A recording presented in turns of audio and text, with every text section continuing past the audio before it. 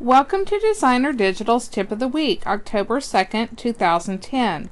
This week, Getting More from Layered Templates number 2, Turning and Flipping Templates. This week we're continuing a series of tips on getting more from layered templates. Today's tip shows you how to change the look of a template simply by turning or flipping it. This is a great way to stretch your scrapbooking budget and give album pages a cohesive look. Flipping your templates gives them a fresh look without sacrificing the style or the elements. Open a template in Photoshop or Elements and make a copy of it so you don't accidentally overwrite your original. In Photoshop, choose Image Duplicate, but in Elements you'll choose File Duplicate. Give the copy a new name and click OK. Close the original and then dock your copy.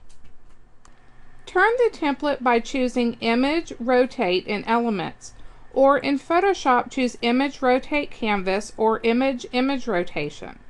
From the flyout menu you can choose to rotate the canvas 90 degrees in either direction or flip it upside down by choosing 180 degrees. In Elements you'll use this top box to flip the whole template because the middle box flips only one layer. The Rotate command also gives you the ability to flip the entire canvas horizontally if you like. This is a great way to use a template to create a double page spread. Use the original template for one side and the flip template for another side. Once you flip the template, you'll need to flip the text layers back to make them readable.